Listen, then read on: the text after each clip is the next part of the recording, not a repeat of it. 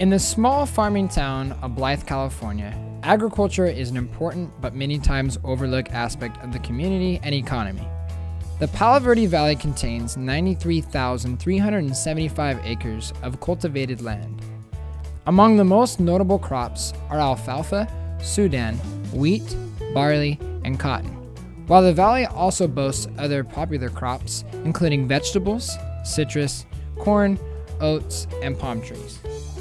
While the soil in this Southern California desert valley is rich, the crops would not be able to grow if it were not for the life-sustaining water from the nearby Colorado River. In this dry desert climate, the crops are irrigated by 244 miles of main and lateral canals. Agriculture Days was started about 6 years ago with an idea to bring agriculture to the younger population in Blythe. So we're bringing over the elementary school, pre-K through 3rd grade, and letting them see what agriculture is about. I'm Mark Mullion, the ag teacher here at the high school and the FFA advisor. Welcome to Ag Days 2014. Each year, well over 1,300 students pour into Palo Verde High School to become educated about agriculture and how this essential industry affects their community and everyday life.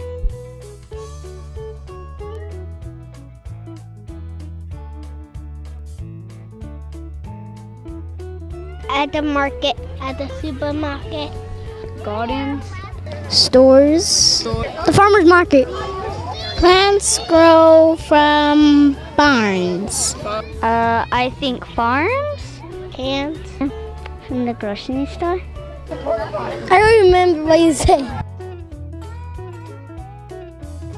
I think stores. From seeds. Cloth. Cotton. I don't know. Your clothes are made out of cotton. Do you know where cotton comes from? No. Plants. A factory?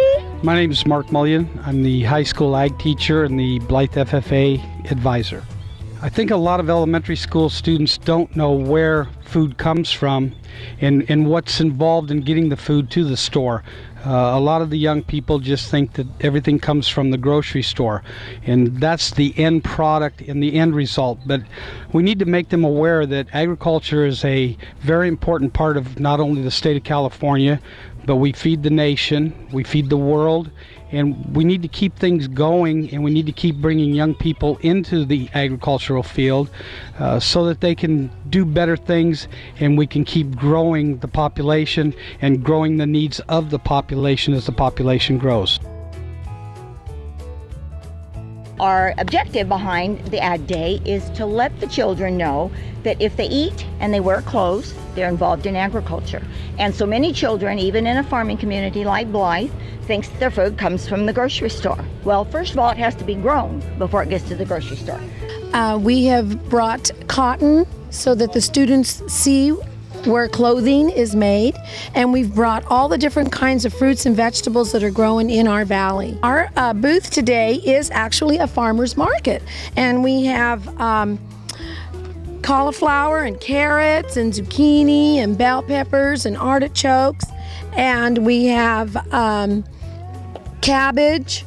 All of these things are grown in the school gardens. So yeah, CWA does incorporate education for the young children, and I think it allows them to understand how important Blythe is to the United States and the world. Well, we've learned a lot about tractors, and that seems to be exciting. We've learned about the pumpkin and how it floats instead of sinks, and I think that was exciting for them as well. I like the animals, and the kids seem to like that too. I think it makes them more aware of what goes on in the valley and what's grown here and the machinery and stuff, so that maybe when they're out and about, they'll pay more attention and look. It'll raise our children to know more about agriculture and farming and the things that keep our world running. All the kids are really loving my station with the planting sweet peas plants, and they really enjoyed the tractors and all the animals out here. Ag Days helps benefit our communities by introducing the little kids to agriculture. This day benefits my students because it's a chance for them to come somewhere they're not normally invited to come. The kids get to come out and see the community coming together, like the older kids, and it sets a really good example for like the younger kids to come up and be able to do this when they get older too. I think Ag Days kind of brings kids into the agricultural community because Blythe is all ag, makes them more aware of what Blythe is all about. It's just a teachable moment. They can actually start asking questions, and it shows a big connection between the community and the school. Yep, this is a farming area, so it's really good for them to know about it.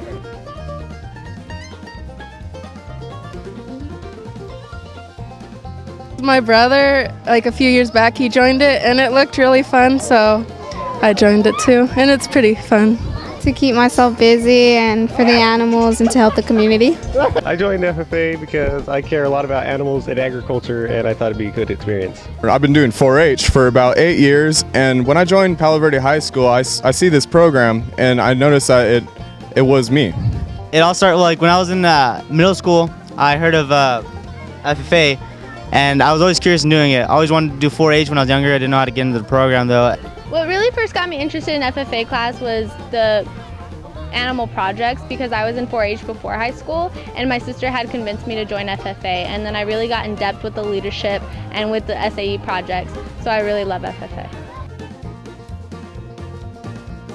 It's helped me learn to become more responsible. I've learned a lot of responsibility and to manage my time management. I learned that we do a lot of community service, which is good. It's really taught me a lot about like community, because all the things that we do in FFA, like the whole community comes out and supports everything that we do, and it's really nice. FFA benefits my life in high school because I get to help out the community and help others learn about agriculture as well as myself. I've learned that it's way more than about vegetables and fruits. You know, you got ag mechanics, you got horticulture, and the list goes on. It's a big deal. No, FFA, it's really diverse. Like at first, like some people may think, oh, it's only for like the country kids just because it's like the animals and outside. But really, when you're in it, there are lots of people you might think like, oh, I never knew this person would like to do that. So there's a wide range of people in it. The basic stuff about agriculture, a lot of stuff that I didn't know before with your animal, how many times you have to feed them and just how much work you have to actually do. It helps me because it's a good organization and helps you keep better grades because you have to have grades to do projects such as an animal for fair. I've learned that it's leadership over selfishness and that there is multiple agriculture opportunities out there for this world, not just business. You really have a good wide open spread of what you can do in various ways.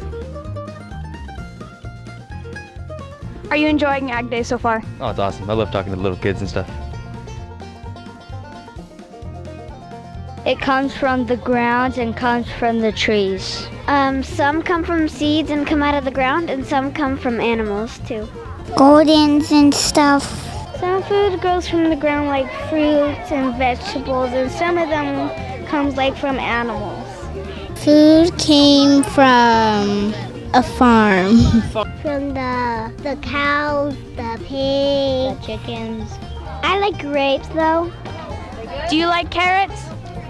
Yes. Cotton gives a shirt. From cotton. It is cotton. What's your shirt made out of? Cotton.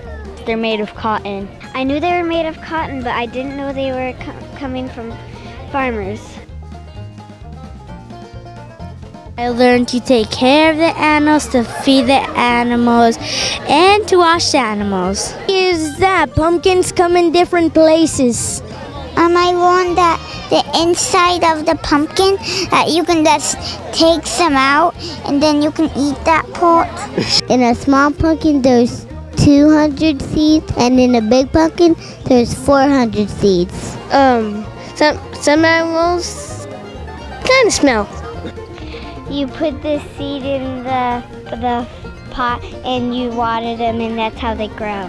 You can plant food. You can do other stuff. The petting zoo. Sheep and the horses. The farm. Tractors. The pumpkins that they taught us. Seeing the tractors.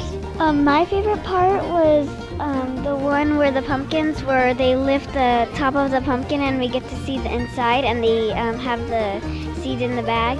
the tractors. Thank you, FFA, for our day. I think that with CWA and FFA together in this project, we're getting the word out there that agriculture is a very important part of this community.